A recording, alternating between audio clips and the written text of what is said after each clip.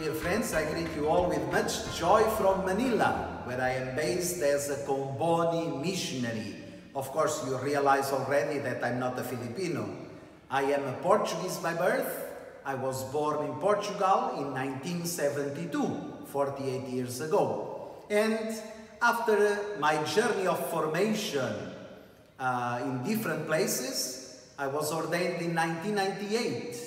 After which my desire was to work in Africa, and yet my superiors asked me to work on vocation promotion and mission animation of the local church in Portugal, at the example of Saint Daniel Comboni.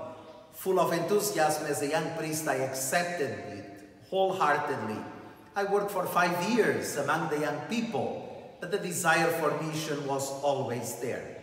And so, after those 5 years, I asked to be sent in mission, hoping that this time, yes, the African dream would become true.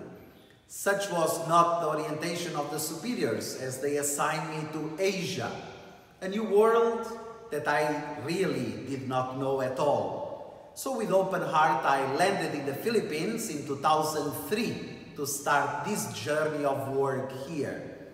Coming among the Filipino people, the first thing I realize is you are among a land of smiles. People are warm and welcoming.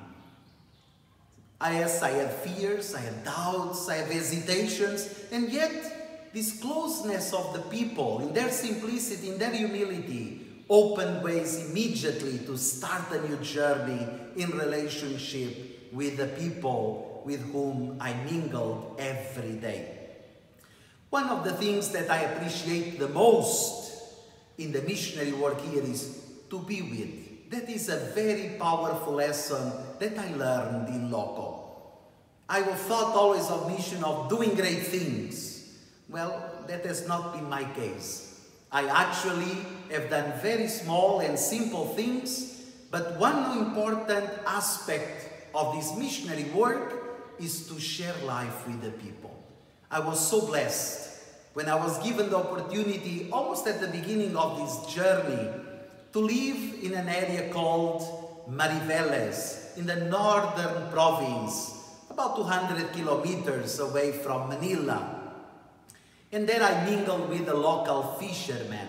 What a beautiful experience. People who live day to day, hoping that their catch is enough to fill their bellies and their families. Sometimes does not happen, so hunger is a reality, and yet there are smiles, and yet there is hope, and that really touched my heart. Yearly I was asked to offer the blessing of the seas and of their boats. For me it was something new, but it made sense, for indeed the sea is the source of life for these people, and the boats is all they need to survive. And so I recall those beautiful celebrations by the seashore, blessing the boats, blessing the seas, blessing the people. If there is a lesson I'm very grateful to the Lord for these 18 years of service among the Filipino people, is that indeed we do not need to do miracles to communicate the great love of God for His people.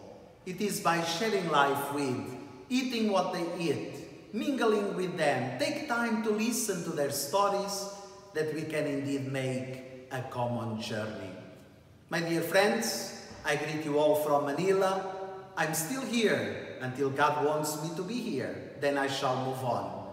For the time being, thank you for watching, and I wish you all the Lord's blessings.